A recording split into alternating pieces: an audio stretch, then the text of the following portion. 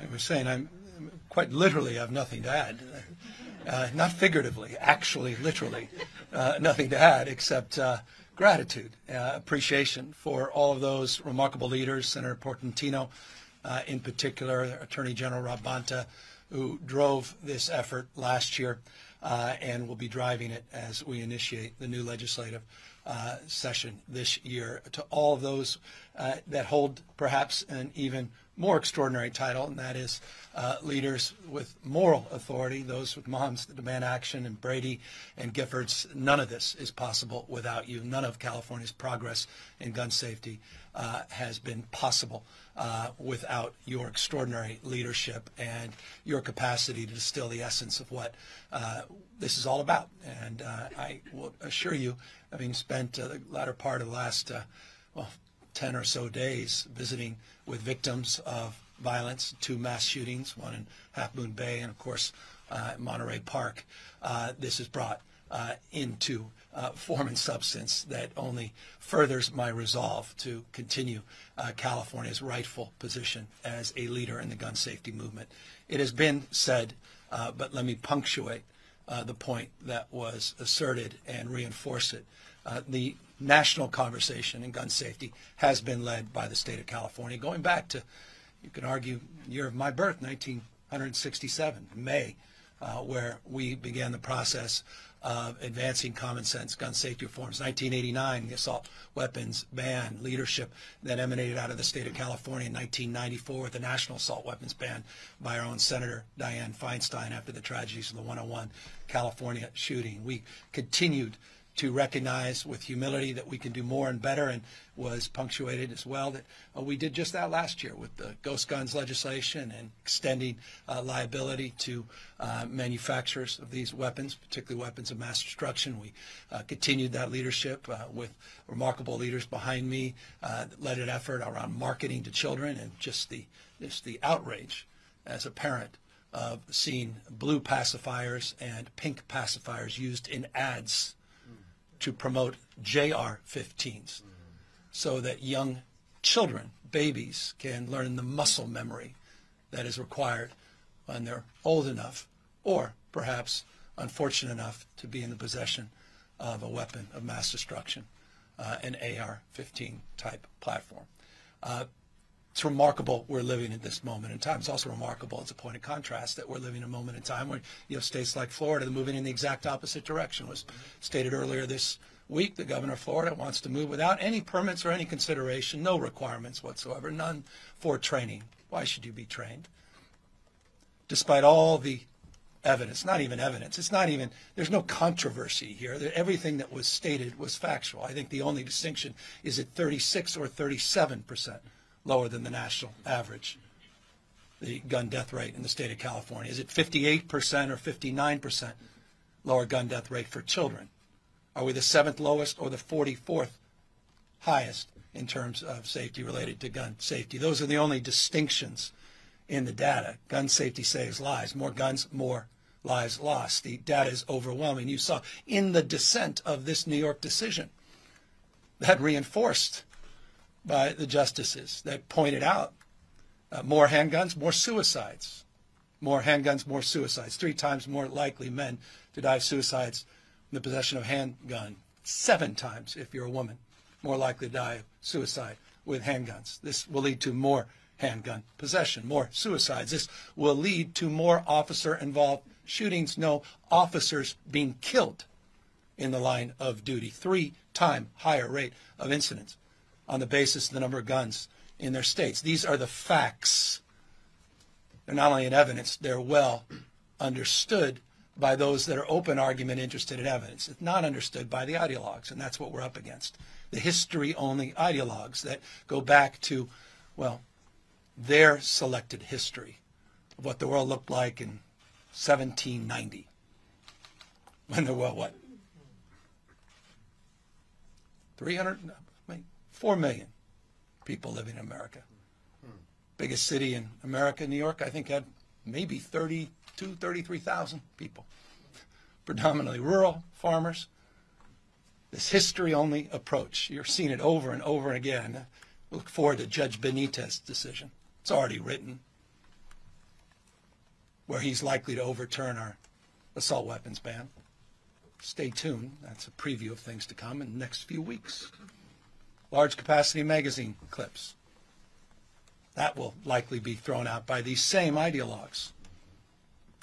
We saw Judge Nelson, great Trump appointee, who talked about revolutionary armies and how young men were the ones that stood between freedom and tyranny, presumably somehow equating those that are doing the same with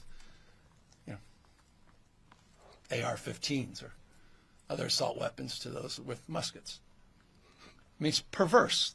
The whole thing is perverse. And the selectivity of the history-only approach is well understood by those that, well, are willing to understand history.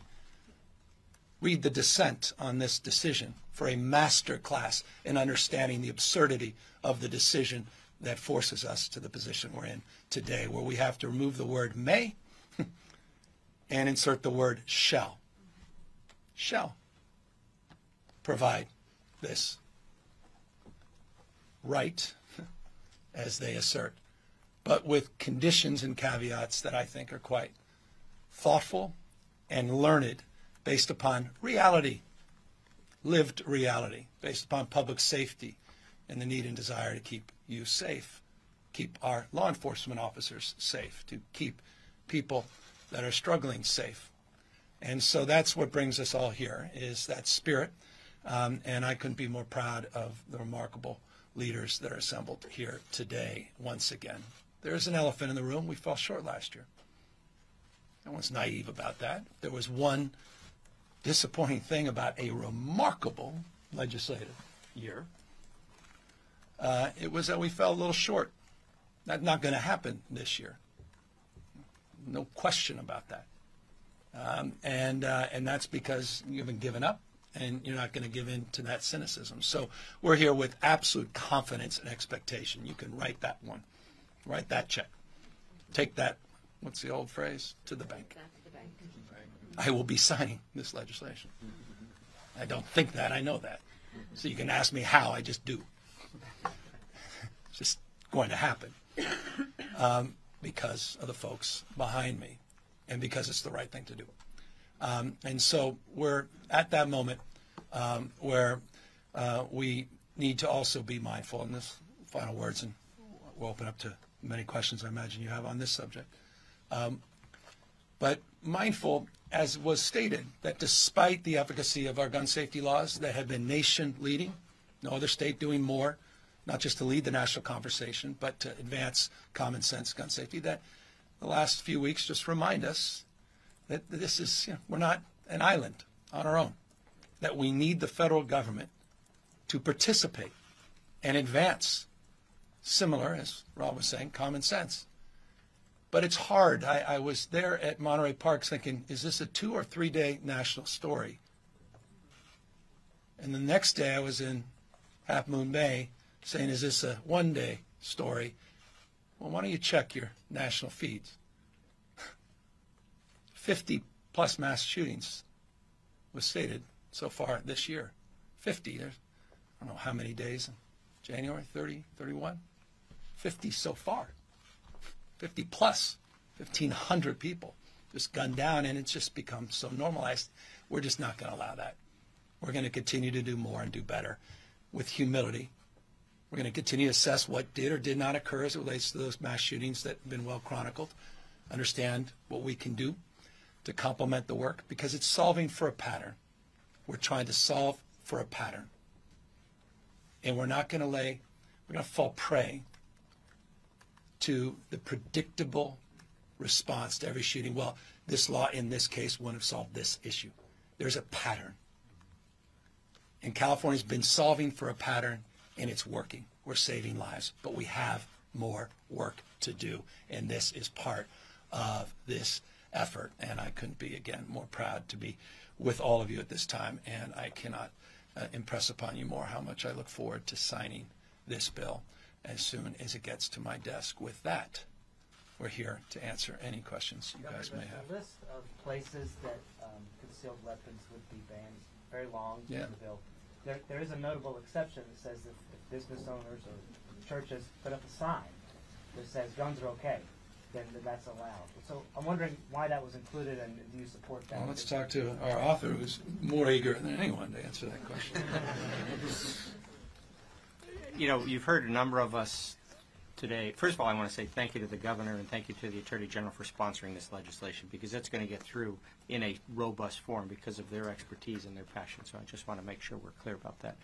You've heard many of us use the word reasonable, common sense, prudent. We want this to be constitutional at the end of the day. This is not window dressing. This is to put a strong bill on the governor's desk that's going to withstand the legal challenge that's sure to come. And by having that provision, you can't argue that it's a total prohibition. You can't argue that it's somehow so prescriptive that people can't have some sovereignty over the issue. And I think that's a legal nuance that I think helps it with constitutional muster. And I don't know if the AG wants to comment on that from his perspective as well, but that's... Yeah, well, let me just say that the sensitive site component of the bill is super important. Again, following the blueprint of Bruin, there are quite a number of reasons or whys behind the sensitive sites, including protecting children in places like parks and schools and playgrounds, making sure that we don't have guns in places where alcohol is served, and also making sure that there aren't guns to intimidate others from exercising their rights, like the right to vote in polling stations, or the right to free assembly, or the legislative process in government buildings. So a lot of important reasons behind the sensitive sites. I don't want you to just see it as a list. There's a why behind every one. It's been thought of. And when it comes to some of the private property locations, of course we have private property ownership rights. The default is concealed carry weapons are not allowed. If you affirmatively state that you, on your own property, want to allow them, then the bill allows for that. You also know that there's a component in the New York law that's very similar, that's being appealed right now. We have an amicus brief that we filed from the California Department of Justice that in support of that position.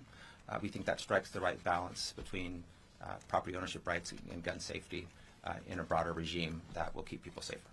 Is there anything else specific that you changed, either Senator or AG, to address this question of constitutionality and sort of try to head off legal challenges from last year's bill? The changes in the bill are not significantly substantive from last year. I mean, the AG's office did a very, in my opinion, a good job of sort of using the Bruin decision and the opinions of the justices to craft what we have. So there's an exemption for sheriff's department employees. That's a prudent exemption. That's different from last year. There's a change in if you're at a school site, making sure that you have to lock your weapon in your car. You can't take that lockbox into the school site. That's another one of the changes from last year. So they're not, and then raising the purchase age, making clear it's consistent with other California law that you have to be 21 to purchase a gun. Those are the three big changes from last year. But the roadmap that Bruin provided is what the Attorney General's office and Alleged Counsel have used to craft what we're at today. Can I ask about the 21 age? Because last year a federal appeals court overturned one of the laws that California has already passed, trying to raise the age for selling semi-automatic weapons to 21. So that seems to raise questions about whether the 21 age also puts this bill into legal jeopardy. What is the reason for setting that age at 21 instead of 18? I can't say we're not looking at that case, because we are, but we do feel that the way it's crafted in SB2, it will withstand constitutional muster. And again, we do have the general gun purchase age in California to 21, and that still is the law of California. So it's consistent with California law, and we think it's going to withstand constitutional muster. Senator, why no urgency clause on this bill? There was one on SB 918 last year. What's changed? So two reasons. We can always put it in as it goes through the process, so that door is not closed. The second piece is we want to make sure that we do the right thing in how we craft it. And again, as other states and other courts make decisions, we're going to be monitoring that as it goes through the legislative process. And so we want the ability to be nimble to make sure that whatever we send to Governor Newsom is the strongest bill possible, but also the most constitutionally sound bill. So we're not going to rush that. We owe it to the people of California to be as prudent and judicious through the process. If we get to the point where we're pleased with the final product and there's still time to make it an urgency. That's a conversation that the governor, the Attorney General, and I will have to see if we want to put it in. But we have time to do that. But let's start by just focusing on the policy and getting it through the process. Attorney General Bonta, you were on the floor of the Assembly when this bill kept striking out late at night, and I'm wondering what the conversations were among members. What were the concerns with this piece of legislation for those who were not willing to get it through? Let me answer that question in 1 second. I want to add to Ms. Lagos's earlier question about the constitutional compliance of the bill. We believe last year's bill was constitutionally compliant. We believe this bill is constitutionally compliant. We followed the guidance of Bruin. We immediately said there will be no good cause or proper cause component. That part was struck down by the Bruin decision. We understand that. We immediately said that is no longer enforceable. That's severed from the California law. And there was also guidance that we need to have more objective standards that are not gray and subjective. We try to be clear, certain, specific, objective with the standards that are set forth. One other change, in addition to the ones that Senator Portantino pointed out, is the prior version of the bill had requirements to become qualified to get a CCW. This approach in SB 2 assumes you're qualified unless you're disqualified. And so it's a little bit semantics, but it's a real substantive change, and that's in the bill as well. Last year, at the end of session, we had the votes until we didn't have the votes. That's how it is at the end of session. Having been at the end of session 9 times in my legislative career, there are folks who, on another day and another time, would have voted for the bill, just not that day and that night. And so they're going to have to live with the decisions that they make and the impact that it has on California. But we're confident. We're not looking backward, we're looking forward. We're confident we'll get the votes this year, and we'll make the community safer throughout California. Governor, are you more confident that it will pass this year because of a lot of the new progressive members that joined the legislature? No, just what the Attorney General just said is spot on. I mean, we have the votes.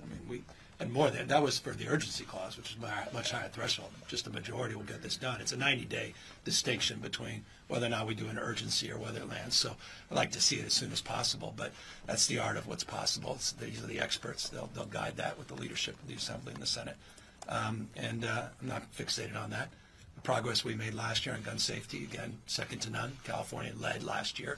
And this is an opportunity to take a look at the landscape. In some ways, this is gives us, as the Attorney General said, the ability to make some tweaks in real time, and as the author said, to continue to be iterative based upon court rulings that we're seeing across the country and other efforts, similar efforts across the nation. So I think we're in a very good place, and I don't think the makeup of legislature dramatically changes things, though I am more optimistic still with the makeup, because a lot of the new members, many I'll be seeing tonight at a reception, have expressed passionate desire to be participatory in more gun safety initiatives. Governor, the issue has been increasingly raised as a public health crisis, the flood of guns on the streets. And I wonder, especially as someone who has done so much in the area of social determinants and root causes, what, if anything, you think the public health system and perhaps the healthcare system has to answer for this crisis as we're seeing it unfold increasingly? I don't know if they have to answer to much. I mean, some of the most forceful leaders have been emergency room physicians and organizations representing them because they see this carnage firsthand, as I did last week. I was in 2 different hospitals, met 4 victims, one in the ICU, one whose leg was shattered and a rod was placed. And it wasn't lost on me that first thing he had to ask of me was a question that he should have asked his doctor, and said, when do I get out of here? And I said, well, let me bring the doctor in. He says, no. When do I get out of here for a different reason? He says, because I don't have insurance and I can't pay. And I said, you don't have to worry about that. Legislature appropriated money last year, $8.7 million specifically we identified just in the victim services that was added last year for the DA's office in LA County alone, and that's in addition to everything else we're doing. But the idea that one has that mindset only reinforces just the absurdity of this American-made reality. This is American-made. Governor, critics are going going to say concealed weapons permits are given to people who are law-abiding. I know experts have called for a tighter licensing scheme statewide, maybe more publicization of Ting's gun violence restraining order. Are those things you're going to focus on? Is there anything beyond this you want to talk about? Well, we weren't. We had rules and regulations prior to this New York decision that have their historical footings, as was suggested, in 1911. They've been tested. We had protocols in place along the lines of what, how you framed that question. They disrupted that, and they forced a different consciousness. Now it's not good moral character. Now we don't have the capacity to adjudicate certain points that we had prior, and now we have a provision, may to shall, and that forces our hand on the other side around sensitive places. I find it the height of irony, these same judges that are pontificating around these historical traditions are the same ones that have no problem limiting those same weapons from their courtrooms. Governor Newsom, we've heard today that California often leads the nation when it comes to legislation like this. At the federal level, you have a new party in control of Congress, a new Speaker of the House, whose district is a relatively short drive from here. Well, you heard from the Speaker his deep concern and passion expressed around the two shootings in his home state. I mean, that was expressed immediately after the Monterey Park and Half Moon Bay. If I appear to be facetious, have you had any conversations with him about this? I have zero expectation that he has the capacity of leadership in this space. He's never demonstrated it. He wants to roll back all these rules and regulations. Of course, he represents the murder capital of California. What can you do, as you say, to make the federal government participate in this space? We could continue through the power of emulation. Success leaves clues. We're not a small, isolated state. We're the fourth largest economy on planet Earth. We're the 10th pole of the American economy. There's no more essential state than the state of California. We've led in a bipartisan way going back to 1967. Success leaves clues. As the Attorney General himself said, wisely, appropriately, and emphatically, we have the playbook. But we need participants. You saw in the Gilroy shooting, the shooter was able to go to a neighboring state without the rules and regulations. So this is a national disgrace. It's a national epidemic. It's American-made. We've chosen this reality. We've chosen this reality. It's happened on our collective watch. And they're choosing this for their kids and their grandkids. They're choosing to put law enforcement in more harm's way. They're choosing to put victims, young, innocent people, in harm's way. They choose that as they sell fear around crime. They sell calm around these perverse gun laws that they promote, or provisions of the Constitution that they, with respect, I think, pervert. Senator, Mr. Governor, for the folks down in the Central Valley, the Selma police officer was just shot and killed. I know you released a statement on that today. Of course. I know the district attorney in Fresno County was released a statement which she did not appear to be very pleased with. She blamed, I believe, AB 109. I know commonly called as a prison. Why does she blame herself? I'm sorry? She should blame herself. I've been listening to this for years from her. She has the prosecutorial discretion. Ask her what she did in terms of prosecuting that case. I'm sick and tired of being lectured by her on public safety. Sick and tired. So with all due respect to her statement, she should be ashamed of herself and she look in the mirror. And follow up from the Tulare County Sheriff, I know that after the Goshen mass shooting a few weeks ago, he is asking you to look into the death penalty for gun violence assailants who target babies or infants. Do you believe that is a good or bad idea? I think we should find the perpetrators. I think we need to close that case. Senator Portantino last year and Attorney General Bonta were in the back of chamber. This is a question for you, Governor. How involved in the process are you going to be this year to making sure it gets across the finish line? And then the recent unfortunate mass shootings have been mentioned many times, but how much evidence is there that this is a CCW problem? And can you respond to criticism from Republicans and Second Amendment groups that California should instead be looking at the criminal? I appreciate it. It's what I was alluding to a moment ago. It's tried and true. It's routine. Every time there's a mass shooting, this particular law, this particular reaction won't solve for that. But you can solve for a pattern. California's proven that over the course of decades. We have solved for a pattern more than most other states. Demonstrably true, 37% reduction, or rather lower gun death rate than other states, 67%, I think, in the 2020 data, than Texas. Last place I want to be is Texas. And these judges, Benitez and Nelson, who was on that 21 age, want to turn us into Texas. We're going to fight back against that and those instincts and those Republican talking points over and over and over again. Pablum, complete pablum.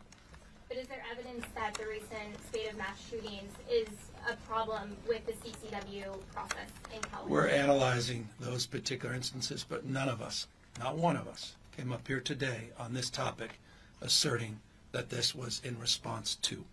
This was a bill that was part of our legislative package last year. We've made some modest tweaks that we think are consistent with the, we think, a very bad ruling, the United States Supreme Court last year. And we are moving forward this year with conviction. And I'm moving forward with certainty that it will land on my desk because of the resolve and the character and quality of leadership assembled today. And will you be making those calls to lawmakers that might be on the fence, that might have questions, Oh, that may be involved in the process? We'll get this on my desk, and I'm looking forward to getting it very shortly. Let me hold on a second. Let me answer. Evidence of the governor's presence today. It shows this is a priority to this governor and to this state. And let me just sort of juxtapose that with some other governors. We have a governor in Florida who is going after Black History Month as a priority. We have a governor in Tennessee who's going after pronouns as a priority. This governor is going after sensible gun safety for the people of California. That in and of itself is laudable and makes a difference. And the fact that we're here talking about a legislative amendment with the Attorney General and the Governor and a slew of legislative leaders shows that this is important. And as far as the effectiveness, it's all of these gun legislations that work in concert with each other, that complement each other. We know the statistics work. There are way too many guns in too many hands, and that is a prescription for disaster. Can you know on Tuesday if your law prevented something on Tuesday or Thursday or on Friday? You don't know what specific day, but you know in the aggregate it makes California safer. And to have a governor who recognizes that behind the data and the science and says, you know what, everything we know points to the needle going in this progressive direction, makes a difference, and I'm going to go out there and lead, we should be proud of that. And we know it makes a difference. Governor Morgan Reiner with Tegna Stations, you speak about solving for a pattern, and there is a pattern with domestic violence and mass shootings. Yep. Depending on what research group you look at, anywhere 50 to 70%. Domestic violence is not considered a violent felony in California, so I'm wondering where you stand on the push, I know from Republicans, to try and change that. Well, as it relates to the issue of guns and the relationship to these shootings, I'm very proud of California's leadership on the restraining orders. I'm very proud of California's leadership on relinquishment, the voters of the state of California, and an initiative, Prop 63, advanced relinquishment at adjudication, to address the backlog, particularly for people not just in domestic violence incidents, but across the spectrum. We expanded it beyond that scope. The violent restraining order was supplemented last year with money to promote the program. I think it was 11 plus million, my recollection, to encourage its utilization, and we've seen that. We've seen a dramatic increase in the number of people. You're referring, I believe, to an initiative that was approved by the voters, Proposition 57, and provisions that in the past have been loosely defined. I'd have to get more specifics about what any new proposals there are before I comment specifically on that. So that was the last question. I just want to say that a number of my colleagues out here have other gun legislation that they're going to be introducing this year. Stay tuned. This is a team effort that's going to work together to make California safer. And thank you all for being out today. And thank you, Governor, and thank you, Attorney General, and thank you to the activists. You know, we owe it to the activists and the survivors to do everything we can. So thank you all for being out today. Governor Newsom, one more question.